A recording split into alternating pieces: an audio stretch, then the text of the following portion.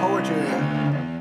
While its body and green legs wobbled in wide arcs from side to side. In pirouette to blanch a troop, or lay a prima mad. It's what poetry can do. It can take us to other places in a moment. It's funny how a poem can sort of creep into your soul, and you go, oh, okay.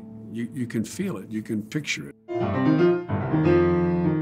What happens to a dream if I do that, do that, do that, do that, do that, do. For once, our gangly starting center boxes out his man and times his jump perfectly, gathering the orange leather from the air like a cherished possession.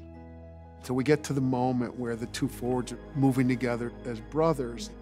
The elegy part of it starts coming back into your mind. Send these, the homeless, tempest-tossed to me. I lift my lamp beside the golden door. Okay, here we go. Home bomb! We bomb them. Home bomb! We bomb you! Oh, this range, this massive spectrum. What a thrill.